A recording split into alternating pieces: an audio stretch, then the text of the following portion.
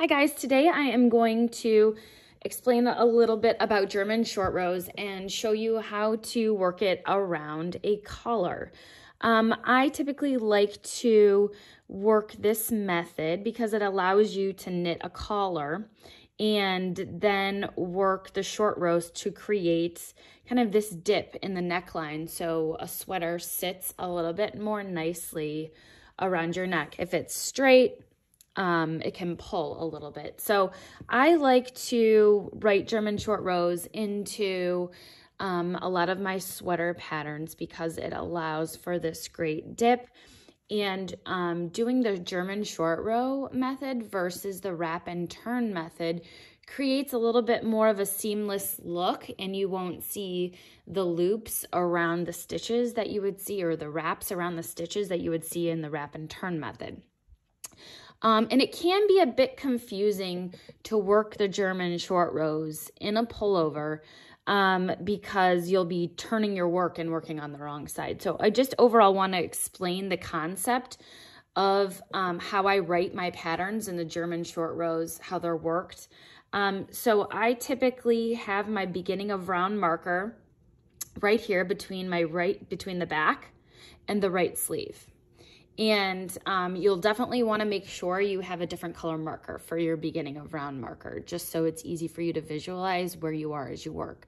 So just generally overall, the way I write my patterns with German short rows is the first row, you'll work on the right side across the right sleeve, and then to the front. So but what's also confusing is that you're also making raglan increases as well.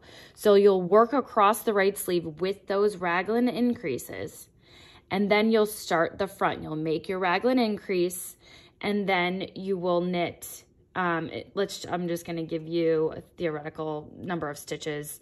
In this pattern, this is my coastal pullover. I made one, and then you knit two, and then you work the German short row. And then when you work the German short row, you're going to flip the work and purl all the way back to the beginning of the round. So on round one, you're just working the right sleeve and a little bit of the front.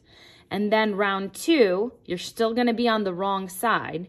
You're going to make the raglan increases on the wrong side on the back, across the back, raglan increases on the left sleeve, work your way across the front, do the German short row, turn the work, and work all the way back to the beginning of round.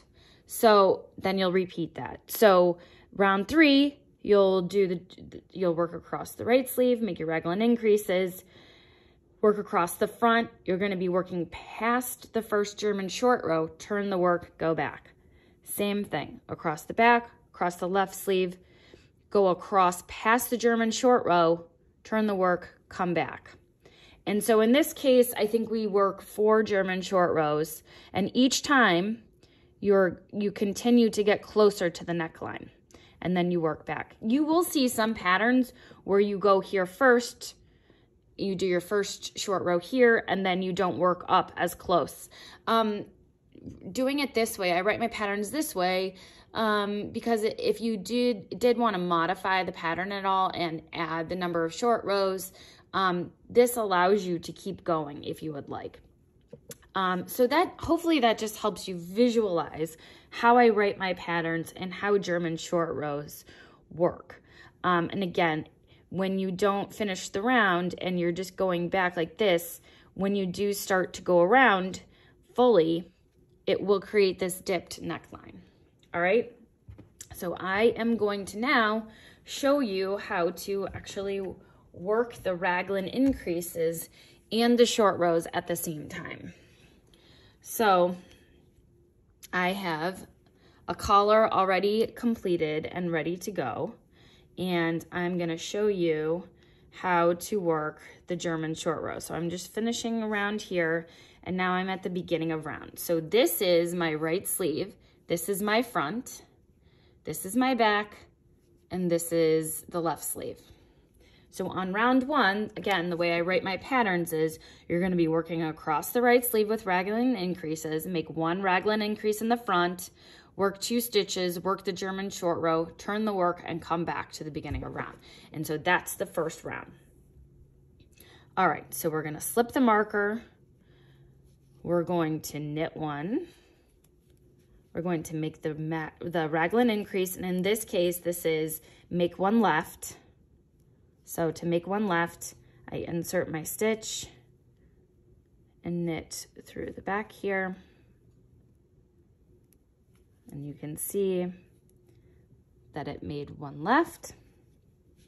I'm going to knit up until one stitch before the next marker. Again, now I'm working across the right sleeve. Now I'm going to make one right. Just get some yarn off here. I'm going to make one right. And to make one right, I come in through the back, and then I'm gonna knit this stitch, just like that. And I made an increase leaning to the right. I'm gonna knit one. So now I'm done with that right sleeve. So we've made the raglan increases on the right sleeve.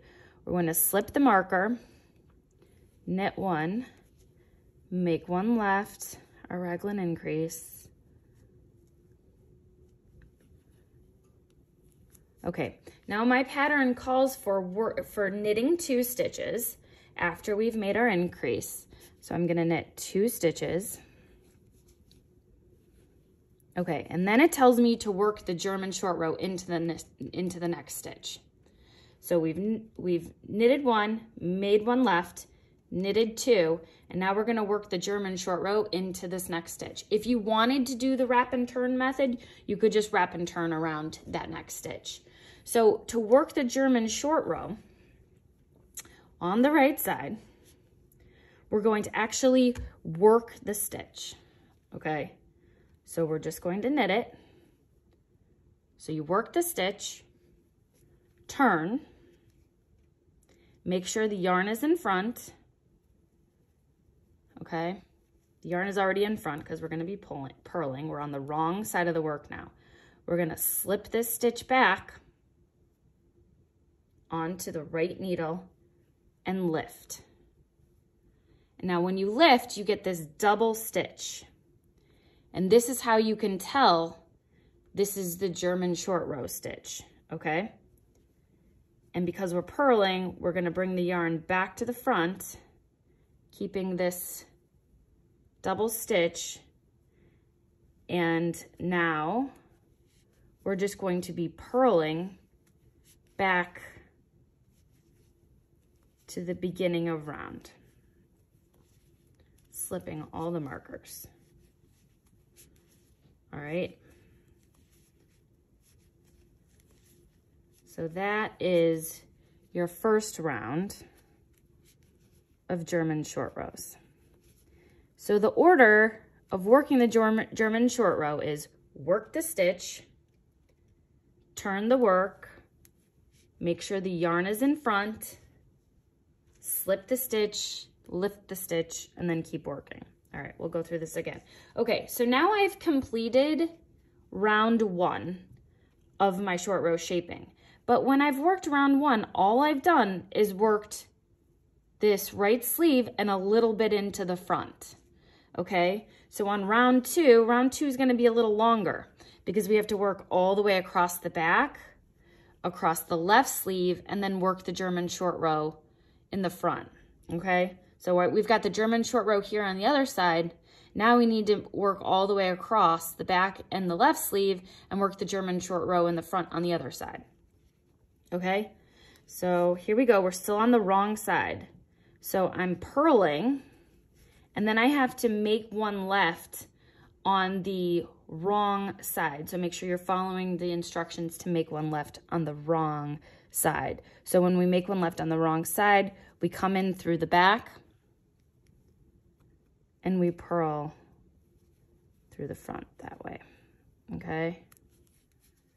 Okay, so now we just purl across the back.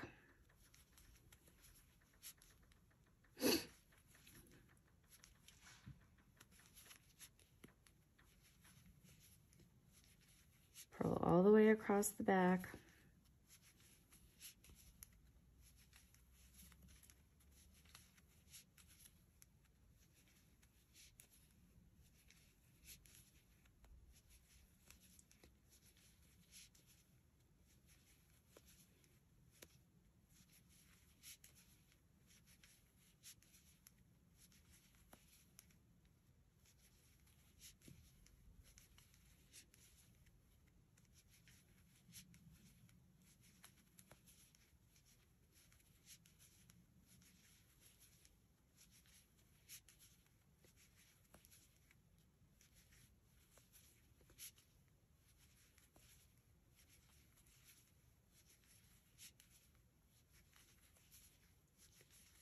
And now we're coming up to our left sleeve here.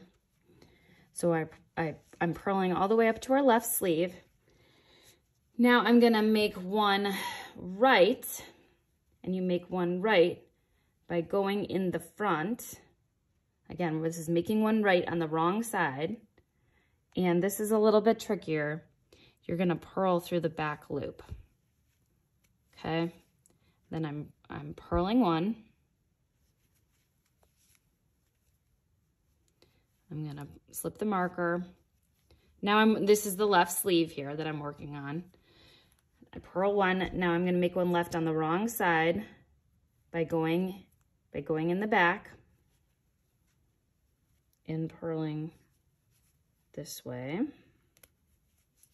Okay, now I'm gonna purl to one stitch before the next marker. This is the left sleeve again. And now I'm going to make one right by going in the front, grabbing that stitch in the back, slipping the marker. Now I'm at the front. So I purl one, make one left. Make one left, which is this way. All right, now we're going to purl two and make the German short row into the next stitch. Okay, so to make the German short row into the next stitch, the order is work the stitch, turn the stitch, pull the yarn in front, slip the stitch, and lift it. So here we go.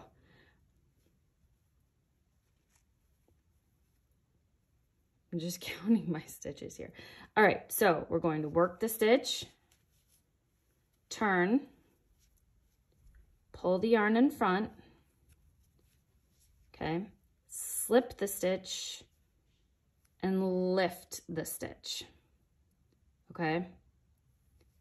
And now we're knitting because we are back on the right side.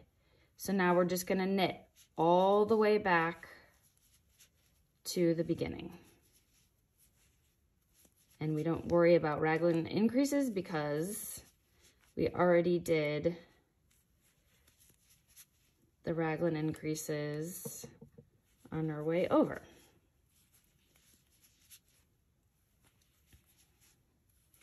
So you're basically working half of the work each row, but you're completing a raglan increase and then the just the simple knit or purl row. So we're gonna take this all the way back to the front, slipping the markers.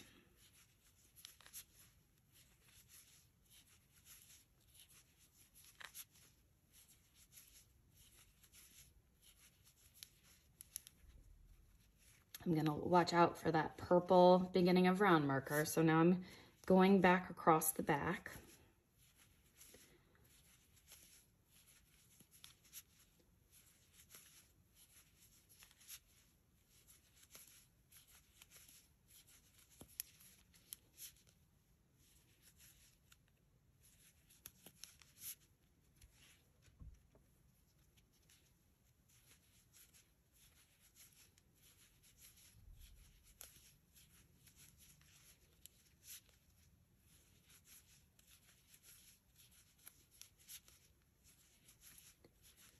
All right, so I'm pretty much back at the beginning of round, and I just wanted to take a second to show you what everything is looking like.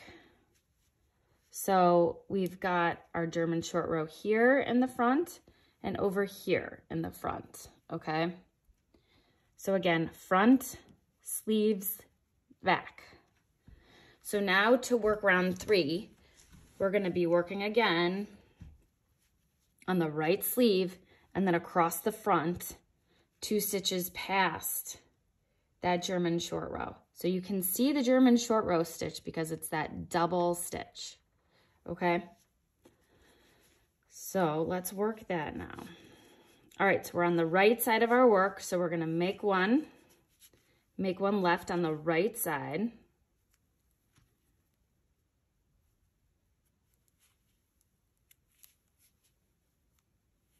We're going to knit across that right sleeve till one stitch before the marker. We're gonna make one right, so we're making one right on the right side by coming in through the back and knitting that stitch. Going to knit one, slip the marker. Okay, so now we've finished that sleeve, the right sleeve, and now you'll either get a stitch count. So let's do our increases. Let's knit one, make one left by coming in through the front loop and then knitting in the back.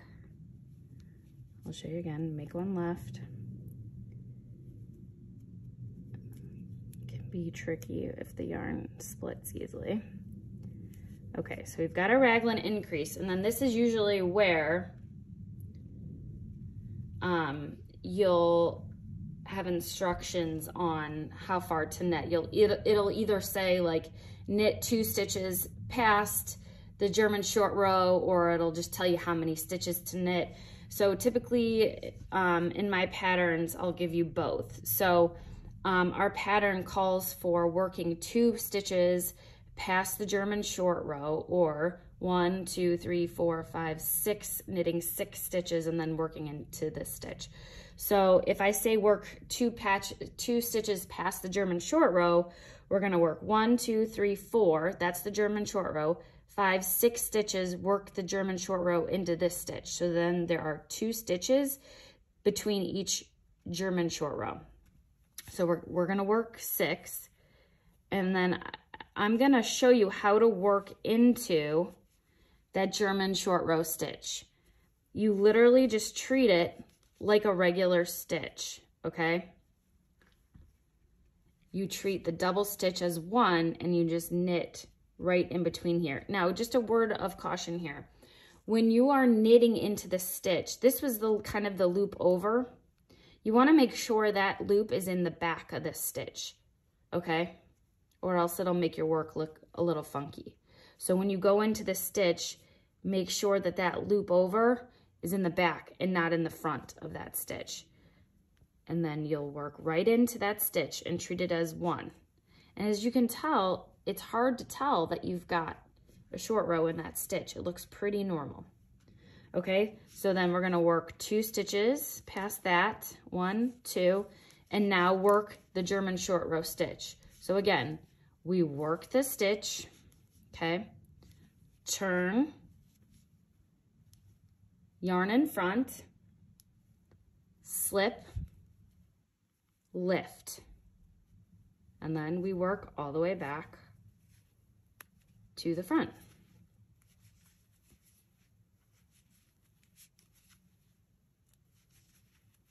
And we're just purling back to the beginning of round marker. And then I'll show you one more time going across the front. I'm sorry, going across the back first on the wrong side.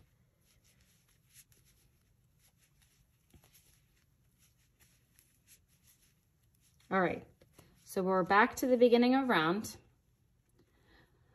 Now we're gonna work across the back, across the left sleeve, and a little bit across the front, going past that German short row.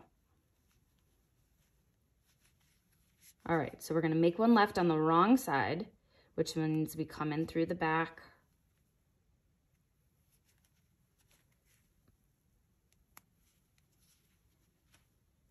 We're gonna purl across the back.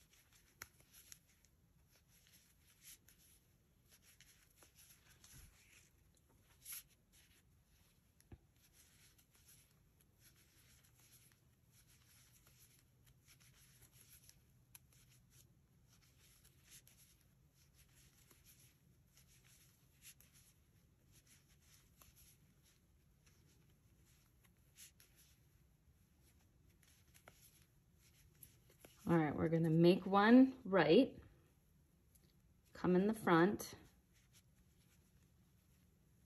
and purl through the back loop. Not always the easiest.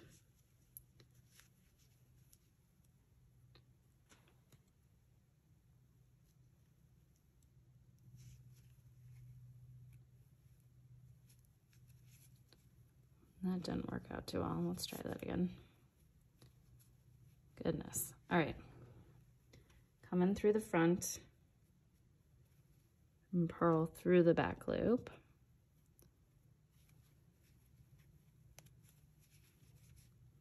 Purl one, slip the marker, purl one, make one left,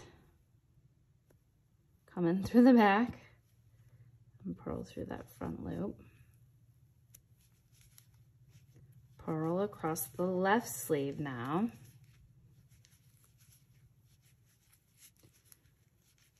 To one stitch before the marker. You're gonna make one right by coming in the front and purling through the back.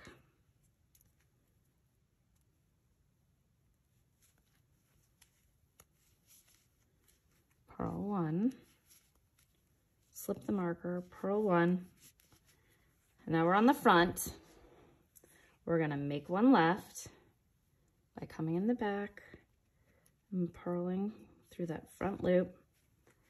And then the pattern again will either say, you know, work two here's our short row stitch. Okay, you can see that it's that double stitch. And we want to make sure that that second stitch is kind of behind where we're going in. Okay, so we're going to work 1, 2, 3, 4, 5, 6 stitches, and then work the German short row into this stitch. Okay, so we're going, I'm going to show you how to work into the short row. The short row is right here. Again, you want to make sure that we're first going into that loop and that isn't in the way. Okay, so we've just worked our German short row. We're going to purl 2 stitches and then work the German short row into this stitch. Okay. So after we made one, we've purled 6 stitches, and then we're going to German short row into the next stitch. So remember, it's work the stitch, turn, yarn in front, slip the stitch, lift the stitch, and work it. And now we work back. And we're working all the way back to the beginning of the round. No raglan increases because we've already done the raglan increases on the previous side. We're coming back and working all the stitches we just worked. All right, so now we've completed 4 rounds, but 2 German short rows on the front of the work. So rounds 1 and round 2 complete 1 short row. If you go round 3 and round 4, you will have completed 2 short rows because you're only working half of the work in each round.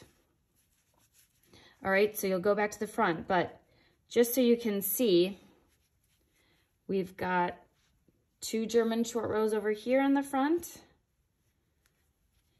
and 2 German short rows over here. So we're starting to create that sloped look in the front.